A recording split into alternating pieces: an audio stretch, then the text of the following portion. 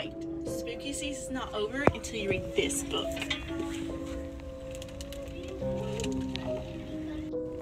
Imagine going home from school one day and discovering a crying manic woman trying to throw a book into the river. You decide to take the book home and read it. It's called Small Spaces, and it's about two brothers and the smiling man.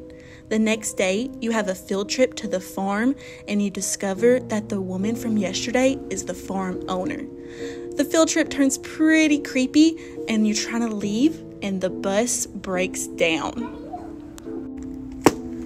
Did that spark your interest? If so, you should read Small Spaces by Katherine Arden. And let me know, what's your favorite scary story?